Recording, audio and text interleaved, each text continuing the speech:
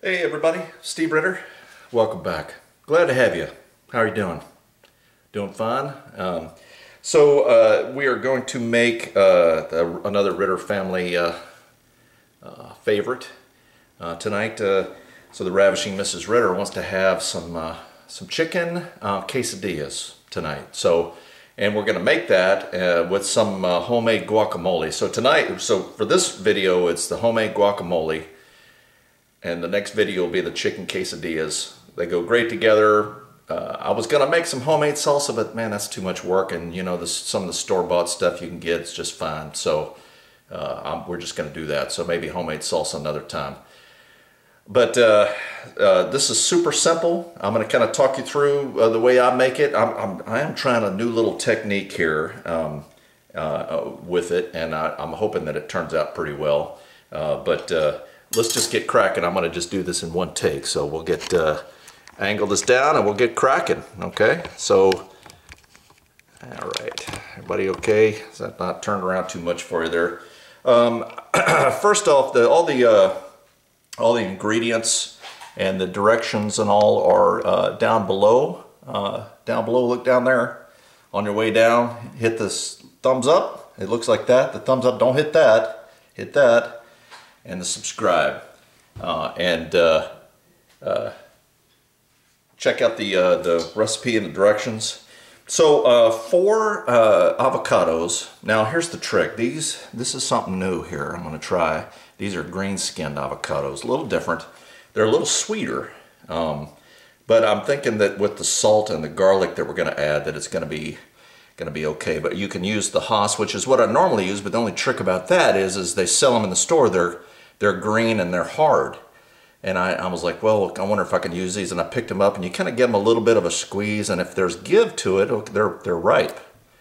So if you go in the Haas variety, H-A-A-S, which is normally what I use, and it's pretty tasty. But I'm going to try this and see how it works. Anyway, the skins turn real like black. And if there's a lot of give in it, there's space between the skin and the meat inside. You know it's really ripe. But if they're real light green, you're gonna have to bring them home, and it's gonna take you about 4 days for them to ripen up if you sit them out, let them ripen up. But I wanted to make this. I wanted to make it tonight, so this is what I got to go with. So I'm gonna go ahead and cut these open, and there's a giant seed inside, so you just kind of cut around till you hit that seed, work your way around. It's pretty easy. These open up real nice, and it just splits open.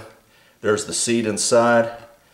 Little technique, see if I get this to work. Kind of do that, pulls the seed right out. So put that in my feed the deer pile, and then I'm gonna just take this and scoop this on out into the bowl. I've got 4. I've done 3 already, so I figured one of these you get the gist of it.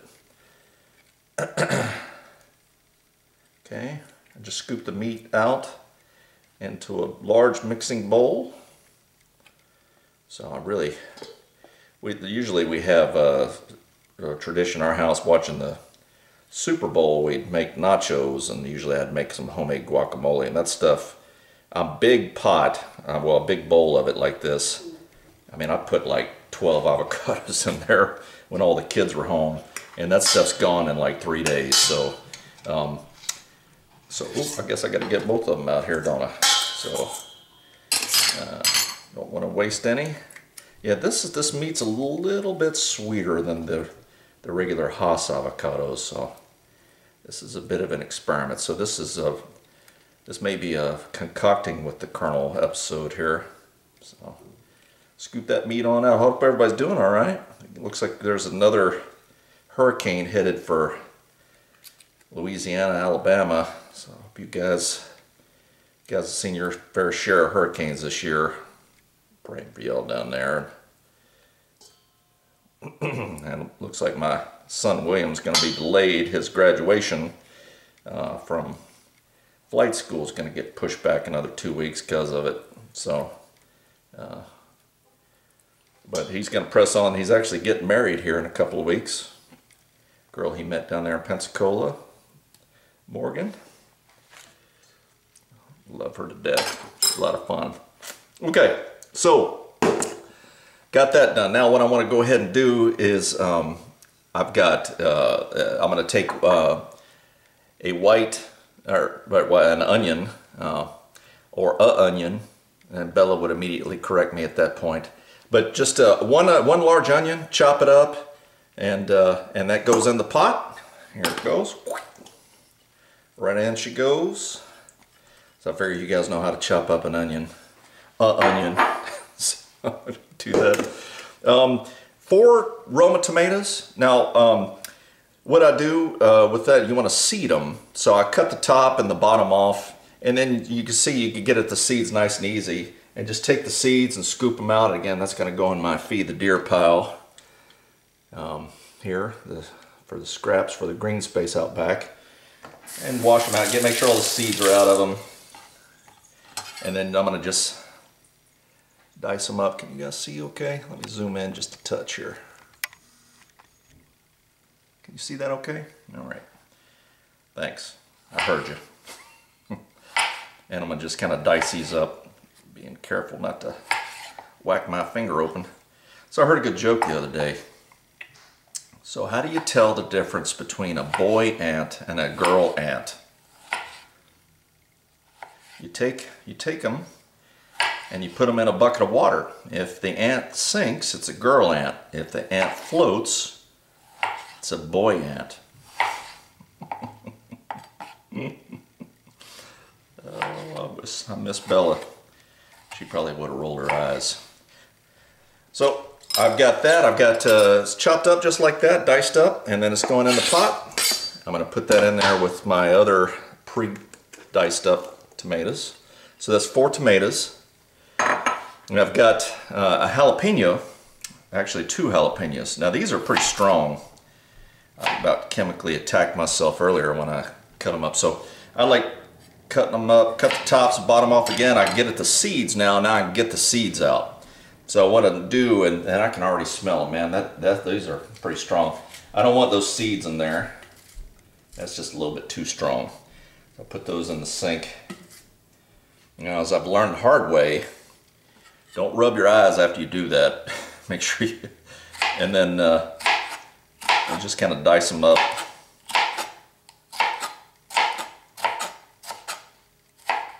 Just like that. Just chop them up.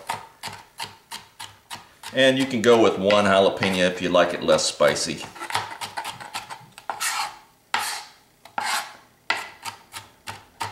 Chop them up. And that's gonna go in the pot as well.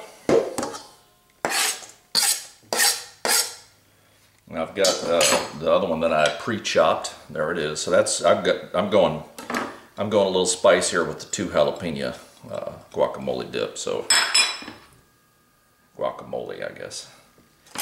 And then I want the juice of one lemon. Now I bought 2 lemons. So I'm reserving the right to change my mind if I want to go and put a little bit more lemon in. So you can just check back later after you kind of mix it up and taste it, and if you think it needs more lemon, put more lemon in it. I mean, really, that's. Now this is a little different too, because normally I use limes, but I want to try this. This looked intriguing to me. I found this recipe. Looks intriguing to me, so I'm going to try it with the lemon. So juice of 1 lemon. There we go, very nice. Now one thing calls for it calls for 2 cloves of garlic. Now this is the technique that really caught my eye with this recipe.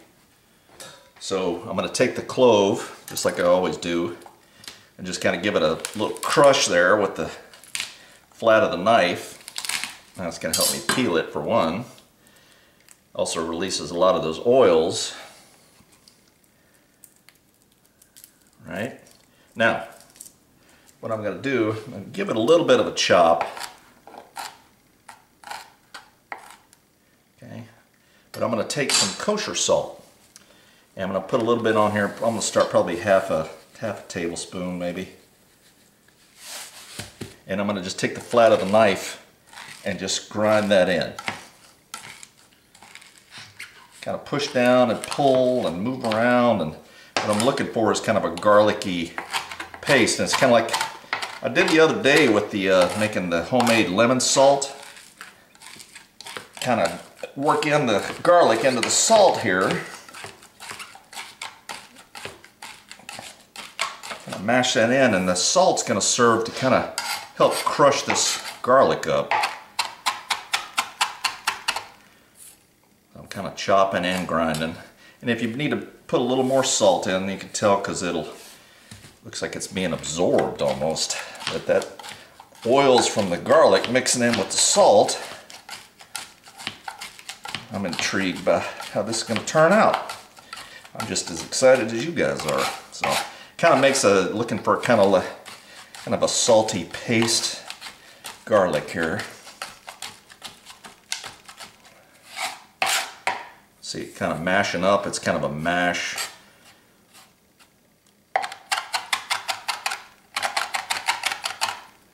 Okay, I'll just put a little bit more salt on there. Because the guacamole is going to need salt anyway, so this is a good way to kind of get that going. And just mashing it in. There, it's really, it kind of makes a bit of a paste. You kind of see here. And I'm going to go ahead and put that in. And that's going to get mixed up with my guacamole. And then last but not least, I washed this off already. I've got some cilantro, and I'm gonna don't put the wrapper in it.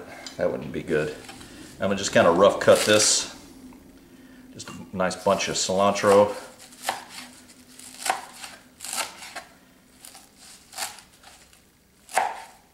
I love cilantro. We use a lot of the cilantro in the Thai cooking that we do. And the ravishing Mrs. Ritter's half Thai. I don't know if I told you all that.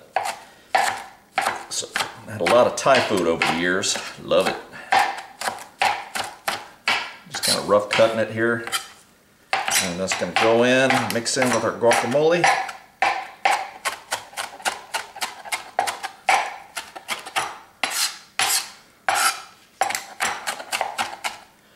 So I posted a video yesterday.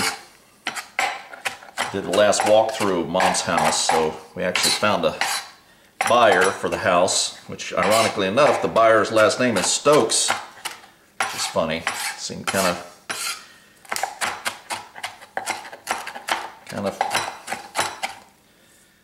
meant to be, doesn't it? Alright, so just some rough cut, handful of cilantro in the pot it goes. Right, now I'm just going to take a fork and just mix this all together, start working this in, mixing in all the stuff, mixing it in with the avocados, mashing it up. You know, it'd be even easier if I had a potato masher, which I do, as soon as I can find it. There it is. Use this potato masher. So work smarter, not harder, right? Or what I like to do is work smarter and harder, because then you get a lot more done, right? So I'm going to just kind of mash this all in.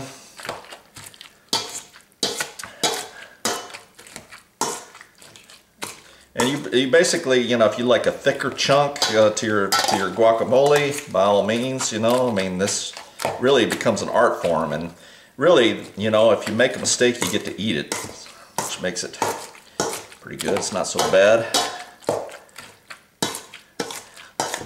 Now, I'm kind of some people might, you know, work in a little bit of sour cream into this too. I'm a little bit of a purist. Okay, how's that looking? Does that look pretty good?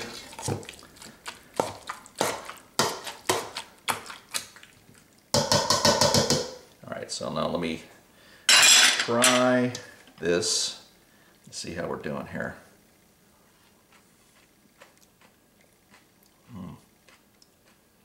That's really good. I'm going to mix it a little bit more. That's pretty tasty. Mix this a little bit more. I'll mix this all together, and when it's all the way I like it, it's if it's salty enough, if it's got all right flavors, the way I like it. If I need a little bit more lemon, I'll put a little bit more lemon in it. But when I get it close to the way I like it, just cover it up and put it in the refrigerator, and then take it out when you're ready.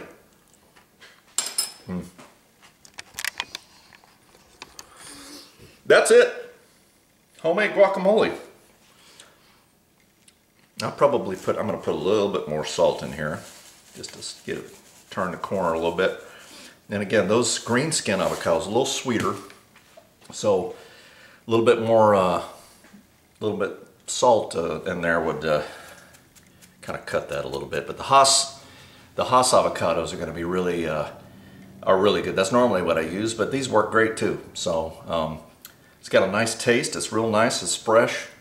Goes great with chips. It's going to go awesome with our chicken quesadillas. So cover it up with some plastic saran wrap, which some of you have remarked was the bane of my mother's existence. So cover it up. Use it when you want. Hope you enjoyed it. This is super simple. Jalapenos. Maybe one next time. So hope you enjoyed it. And this is Colonel signing off. See you next time.